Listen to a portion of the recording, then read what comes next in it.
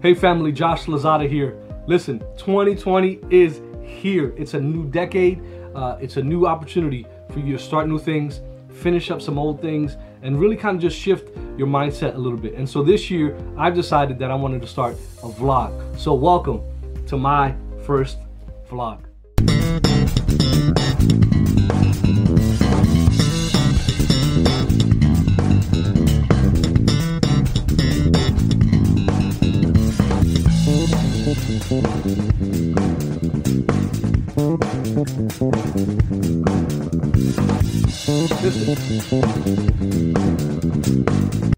Listen, I'm a musician. I'm a bass player. I play electric bass.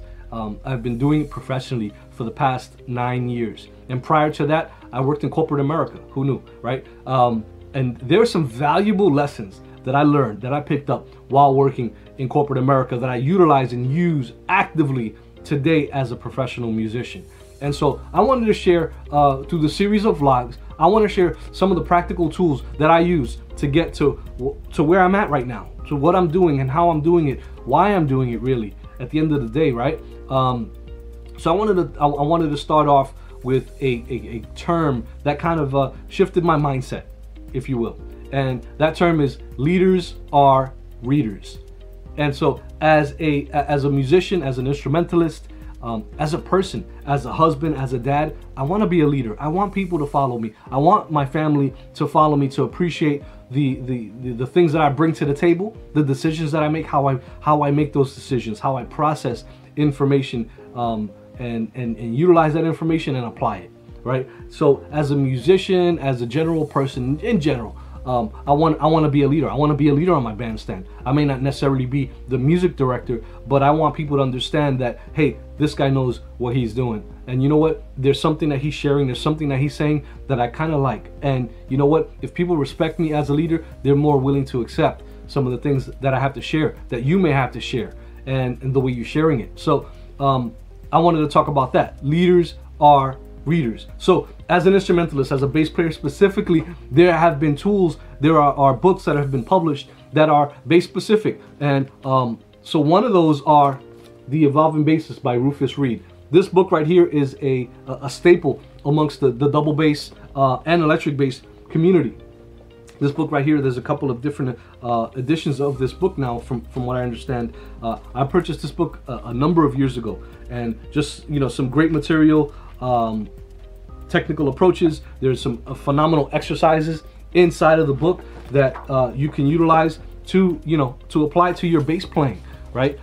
So again, if you want to be whatever it is that you want to be, you have to surround yourself with that material. You have to understand what it is that other people have used, what it is that other people are using to become that, to be that, whatever the field is, right? So again, there's another book called Bass Hanon. Now the Hanon was a piano method book, piano technique, and so from what I understand, there's a lot of bass players that from years past used to use the piano book and use those, just transpose it and use those exercises inside of the Hanon, the piano Hanon, to apply to their instrument, guitar, bass, whatever you were playing. But now, so Hal Leonard has published the Bass Hanon, and inside of this book are some great exercises that you apply, again, to build technique, to build understanding of your instrument. I mean, there's so, look, this one right here, Jaco Pastorius, one of the greatest, arguably the best bass player in the world. This man changed electric bass, specifically fretless electric bass. If you don't know Jaco Pastorius, just whatever it is, get it. Whatever, if it's a book, if it's a DVD, MP3, whatever it is, just grab it. Jaco Pastorius changed the electric bass. And so again, I wanted to read this stuff. I wanted to understand how one of the bass players that I admire so much, how he approaches the instrument, what he thinks about music in general, and what the music that he was creating and how he approached it and what he was doing about it. And then I wanted to see people that he was influenced by. And then when you do that, you kind of go down a rabbit trail, and you start to see, and you get introduced to other musicians, other instrumentalists that they were influenced by, and you start to research them, and you kind of go deeper and deeper, deeper. You get lost by all those who influence those people who influence you, and who influence them, who influence them, and down the line. It's really crazy. Another great book, the Real Book. This is a standard. Crazy enough, I was well, not crazy enough, but thankfully enough, they started making it in bass clef. So now all the melodies are in bass clef. So for you bass players, you can get this book and you can play the melodies, and it's written in bass clef, where you can see most of the stuff back in the day before it was transcribed in bass clef was treble clef. The melodies were in treble clef, but the chord changes were obviously, they're universal. So E flat is E flat, guys. So you had that, so you can play the chord changes, you can play along musically with it, but now you can actually play the melodies and learn the melodies with the Real Book. And I encourage you, if you don't know melodies to songs, learn them, play them. Even if you are a bass player and you're playing a supporting role, it's still great to know the melodies and be able to play them. All right, so okay, that's great. And they're going to be links below in the description to be able to get those books and where to grab those books at. But in addition to just the music related stuff and the notation stuff and the practice tools, I mean, leaders are readers, right? Again, leaders are readers. Just kind of keep saying that to yourself. And so even if you're not a reader, even if you don't necessarily enjoy the practice of reading anything, you're gonna find it to be a very useful tool. Whether it be a magazine of you know, if you're a bass player, you want to get Bass Player magazine, or Bass Musician, or Jazz Times, and you know, anything that's music related that you're obviously you're passionate about. You can pick up certain things and read those things. That's great. So start there if you're not much of a reader. But I encourage you to read. It's gonna do so much for you. It's gonna widen your understanding of not just people and how they get there, but different approaches on how to navigate certain conflicts you may find in life, how to navigate through certain situations, how to think of certain things, how to apply certain things, ways of thinking, decision processes. All those kinds of things are great. So a book that kind of blew my mind, right? It's a music related book, but it's not a notation book. It is a I don't know, maybe a biography, if you will. All right, but this man right here, Rickey Minor, bass community, you got to know this dude. He is one of the best bass players in the world. He's been in the game for quite some time. He made fame through being Whitney Houston's music director for many years. He was a music director for American Idol, which was a great. At the beginning, at the inception, American Idol was definitely awesome. He was a music director with American Idol when they began. He's been on many records. He's toured with many acts. Highly respected. He's a go-to guy in Hollywood for award shows and movies.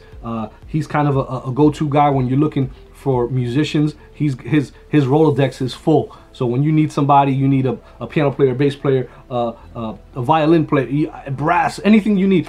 He's the kind of guy he's the guy you call to get in touch with the right person for the job. And so I read this book, and what captivated me about it was the title, There's No Traffic on the Extra Mile. And I wanted to talk about that specifically.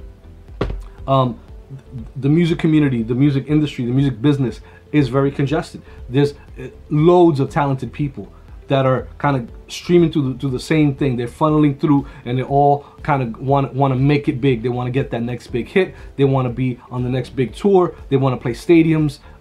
They want to travel the world. I mean, the world is full. Not just American, not just in the English-speaking market. I'm talking about globally. The world is full of musicians that kind of want to make it through this one tight funnel, and there's traffic in there because it's so congested.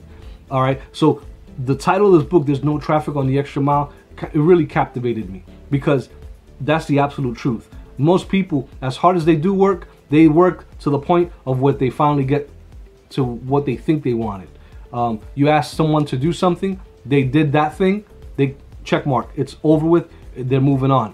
But when you want more, when you want to achieve more, when you want to see more, when you want to experience more, you go the extra mile.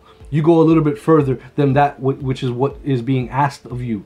And so that book right there, There's No Traffic on the Extra Mile, is exactly that. There are very few people that are going the extra mile to do what they want to do to achieve what they want to achieve.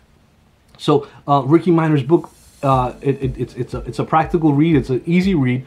It tells you about his life in general, his life experiences, some great stories of how he was on the road and what he did to learn certain things, and how he learned certain things, and his approach to being just a world-class musician.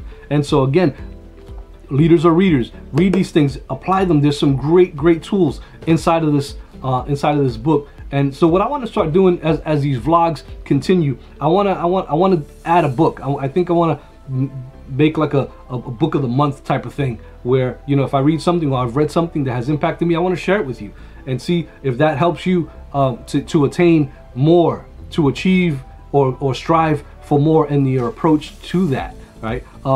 So one last book that I'll share with you. This is the most published book, the most purchased book in all of the world. It is the Bible. This one's the MacAuthur Study Bible. I purchased this many years ago. I am a Christian. I love God. I have a relationship with Jesus. And the book that Christians base their relationship on is the Bible. And so inside of the Bible, you find so many truths, you find so many promises, so many uplifting, again, stories. If you wanted to approach it in a storytelling context, there are so many things in there that you can use to read on, to apply, to speak about, right? To get different views on. And so, I actively read the Bible to keep myself just kind of fresh, kind of encouraged. There's a motivation behind that. And you know what? At the end, it really just helps me to be a better person. And so, you know, that's one of the big things that that I wanted to share as well with this whole thing, is just kind of being a better person, or a more rounded, well-rounded person, not just a musician, not just an instrumentalist, but a human being. All right. So inside of what you're doing as a musician, whatever it is you're doing, however you're doing it, in whatever capacity, in whatever size stage you may be doing it on, you're doing it to the best of your ability. You don't want to be just mediocre. You want to be the best, and that's gonna take you going the extra mile to do what you're doing. So guys, keep striving for great things. There's so much more to come. I appreciate you guys. If you like this stuff, please give me a thumbs up below, and make sure you subscribe down below. And if you want to be notified whenever I post up new content, make sure you click on that little bell, bling, and you'll get emailed as soon as I upload new content onto this channel. Thanks for following me on this first vlog of so many more to come. I appreciate you guys. I'll see you guys soon. Later.